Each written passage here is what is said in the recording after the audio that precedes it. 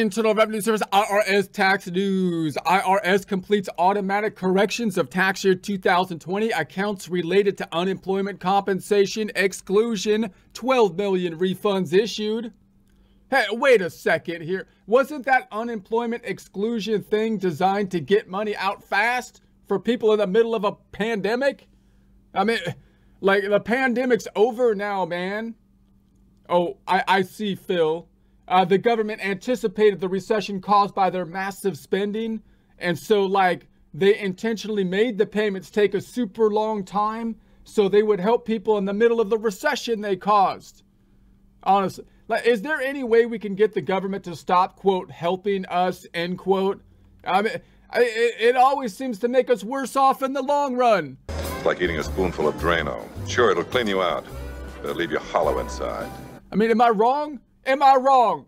Am I wrong? No, you're not wrong. Am I wrong? You're not wrong, Walter. You're just an asshole. Okay, then. Maybe we should shift our priorities to just having them, like, stop spending so much dang money. Honestly.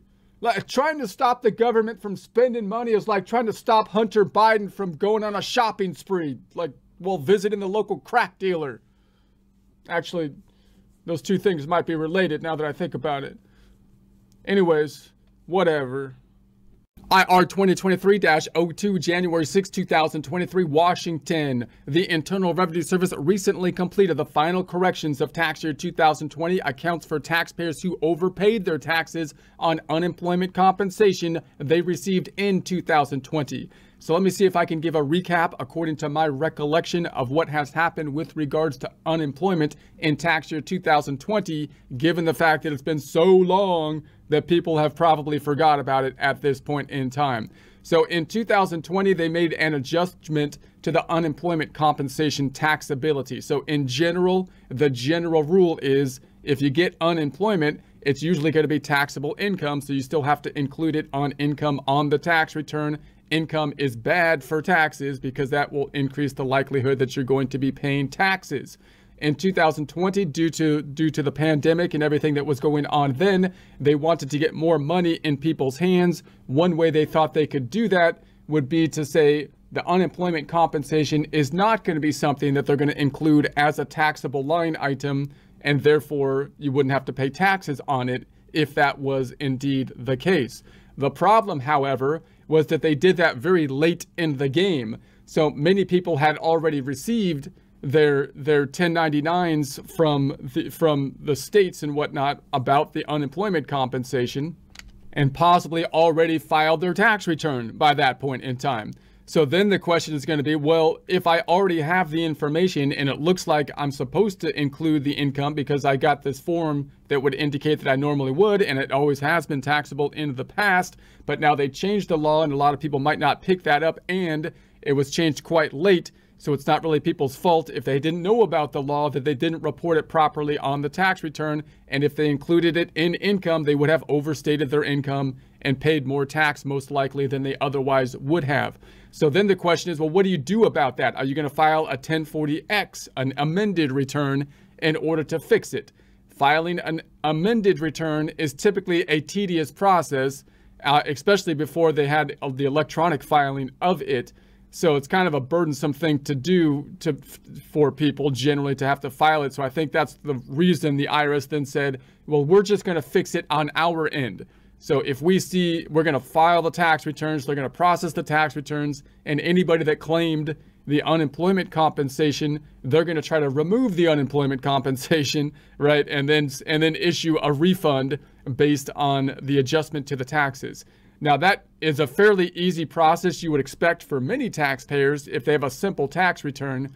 However, we know that the income will also affect the adjusted gross income, which affects all the phase outs that affect potential credits and whatnot that are dependent on the income. So it can actually be quite complex when you reduce and take out the unemployment to many of these other kind of credits. Like the earned income credit is based on the level of income and can vary greatly depending on income levels, and other credits have these phase outs as well.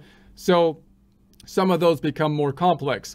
So the IRS again tried to handle it themselves to do it, but it obviously took forever to do, and now we're still kind of dealing with it at the tail end here with you would think the more complex returns that they're trying to finalize to get this done with. So given that, the American Rescue Plan Act of 2021 became law in March 2021, excluded up to $10,200 in 2020 unemployment compensation. There's a link to that here from taxable income calculations, up to $10,200 for each spouse if married filing joint. So the exclusion applied to individuals and married couples whose modified adjusted gross income was less than $150,000.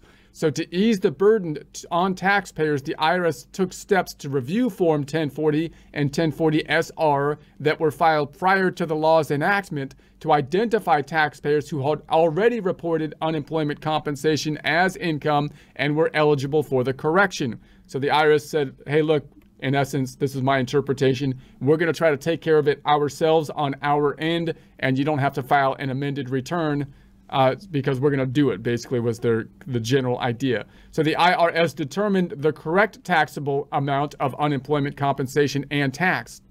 Some taxpayers received refunds, while others had the overpayment applied to taxes due or other debts. In some cases, the exclusion only resulted in a reduction in their adjusted gross income.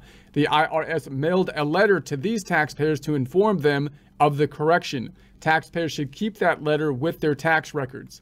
Now, the other problem with this, of course, is that if the IRS then adjusted your tax return and then you try to file the tax return or go to your tax preparer, they usually start off by rolling over your prior year numbers into the current year tax return. And if there are any rollovers like applied payments or something like that, or any other kind of thing that's going to roll over from one year to the other, that could be changed now, given the fact that there's a change to the taxes. So you need to make sure that you inform your tax preparer or are understanding the change when you file your tax return for the current year. So the IRS corrected approximately 14 million returns. This resulted in nearly 12 million refunds totaling $14.8 billion, with an average refund of $1,232. Now, again, these numbers are a little deceiving the way they say this, like they give, because an average refund of $1,232 kind of sounds like everybody got an average refund of that amount. And again, I think that's kind of the intention of the IRS here, because they're trying to kind of brag about, it seems to me, about sending out money, right? They're trying to say, look, the IRS is giving out money during the time period. And so they want to be able to say, look, we gave out, in order to help people out, 12 million, million returns, nearly 12 million refunds. But obviously those refunds aren't going to everybody. They're only going to people who had unemployment income, and to the people who had unemployment income and then included it in income so that the IRS had to correct it. So it's not like it's not like this is a stimulus check that they kind of just sent out to everyone. It's only going to be people that had the unemployment, and then they had to file their return, and those are the people that are impacted by it. So you wouldn't expect a refund unless you're in that category. That's what I'm trying to say. So many of the adjustments include corrections to the earned income tax credit, recovery rebate credit. So notice this is the problem. So you would think it would be a pretty easy thing to just say, we'll just take out that income, and then you would think if it was just a flat tax, it wouldn't be a problem. You're like, okay, well now you're just going to pay, some percent less tax on that. But no, because it's a progressive tax system. So now you got different tax rates, and there's a change to the incomes, which could affect the earned income tax credit, which is the big one, the recovery rebate credit, which is linked to the stimulus payments, additional child tax credit, American Opportunity Tax Credit, the premium tax credit, advanced premium tax credit. So you can see these lower income tax returns are actually getting fairly complex.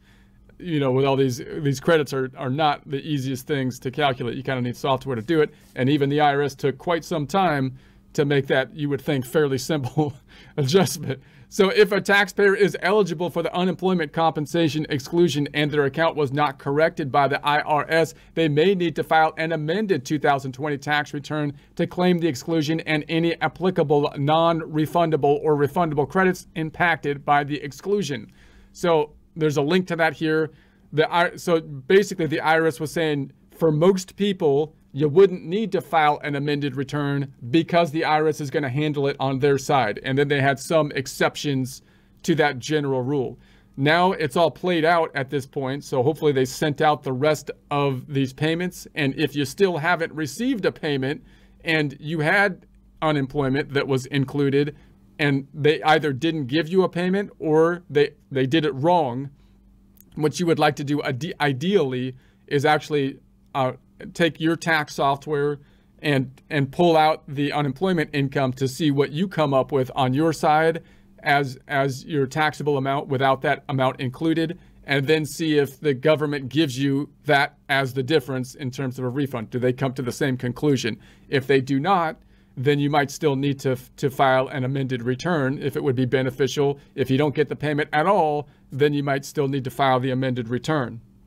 So taxpayers should not file an amended return if they previously filed one claiming the exclusion. For more information about this, including eligibility requirements, taxpayers should read the 2020 Unemployment Compensation Exclusion Frequently Asked Questions. There's a link to that here. It's on irs.gov. If they do not amend tax year 2020, Forms 1040, 1040-SR, taxpayers can file Form 1040-X amended U.S. individual income tax return electronically with tax filing software. So that's kind of the new thing. That's fairly new. It's crazy that that's a new thing, that you can actually file an amended return. It used to be not too long ago that you had to file that with a paper return, which is kind of problematic, especially given the fact that the IRS was all backed up because of their social distancing rules and all the changes to the tax code that we're trying to handle while not having people in the office because of social distancing rules and whatnot. So that at least makes it a little easier. You could file that return, although you do typically would like to have software to help you to file the 1040X if you need to do that. So taxpayers can view their 2020 tax records in the online account. There's a link to that here, or request a 2020 tax account transcript be mailed to them. So if you think you're in this group with this unemployment thing, then and you haven't received the change, meaning you had unemployment compensation for 2020, you put it on the tax return for 2020, and possibly you didn't need to because the IRS is saying that it should be excluded from income. And then if you didn't get an adjustment from the IRS, then that's when you might want to check your online account, and hopefully maybe that can show you any changes that the IRS made or whatnot. And then you can decide from there what to do, such as possibly filing a Form 1040X, an amended return. Remember that if you didn't have any unemployment compensation, or you properly didn't record it as income because you filed after the point where you knew about the change to the law, and so you did it right, then you're not going to get another refund or anything like that. It's only going to be for those people that didn't get it right the first time, due not in part not to their own fault, but because the tax law was changed kind of late and so on, and that's who it's applicable to. Okay, that's my explanation of it. So there's links to all that stuff here. There'll be a link to this in the description.